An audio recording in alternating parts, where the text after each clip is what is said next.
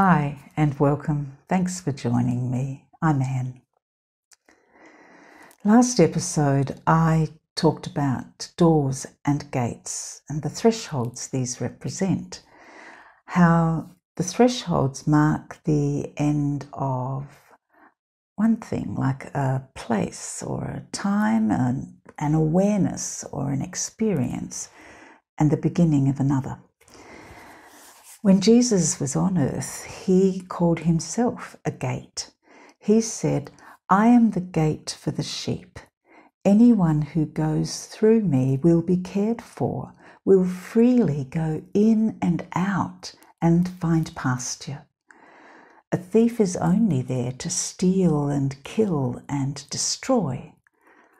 I came so they can have real and eternal life. More and better life than they have ever dreamed of." Jesus went on to describe himself as the Good Shepherd who looks after the welfare of the sheep in every little detail. These sheep believe in him, follow his teaching, hear his voice. Psalm 23 paints a wonderful picture of what this means. His followers never lack for anything they need.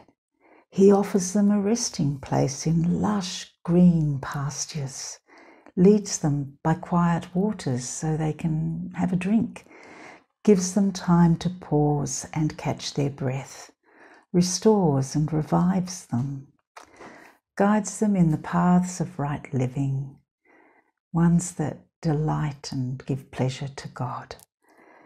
Even when the paths take them through the valley of deepest darkness, they aren't afraid because he walks beside them.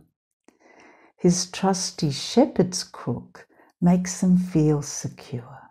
His authority is their strength and peace.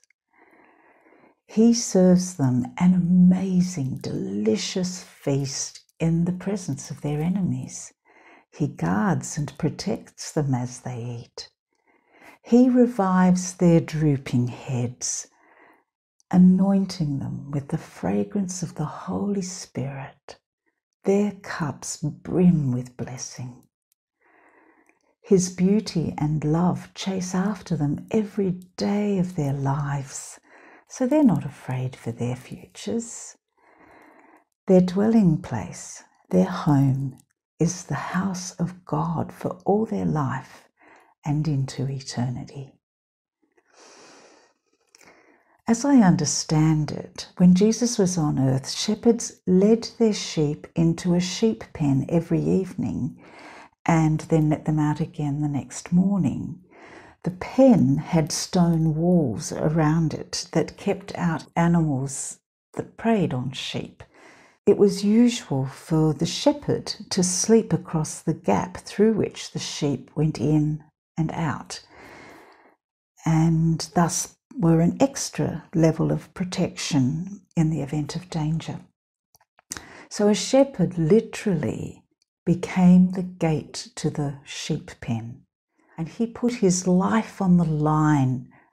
When talking about himself as the gate, Jesus went on to say, "This is why God my Father loves me, because I freely lay down my life," which he did on the cross, "and so I am free to take it up again," which he did at his resurrection. When I think about Jesus being the gate, I'm reminded of another psalm that speaks of thanksgiving and talks about entering into the place where God's Spirit is present. The way to come into his presence, the psalm says, is through the gate. Here's what the psalm says: "Lift up your voice with a great shout of joy to the Lord. Go ahead and do it, everyone, everywhere. As you serve him, be glad and worship him. Sing your way into his presence with joy." And realize what this means. We have the privilege of worshipping the Lord our God, For he is our creator and we belong to him. We are the people of his pleasure, the sheep of his pasture. You can pass through his open gates with the password of praise. Come right into his presence with thanksgiving. Come, bring your thank offering to him and affectionately bless his beautiful name. For the Lord is always good and ready to receive you. So kind that it will astound you. And he is famous for his faithfulness toward all.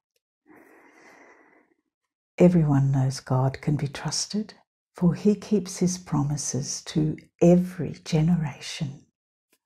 No matter what is happening in your life at the moment, there is never a time when you cannot pass through his gates, over the threshold of Jesus' grace and deep love for you, and into God's presence.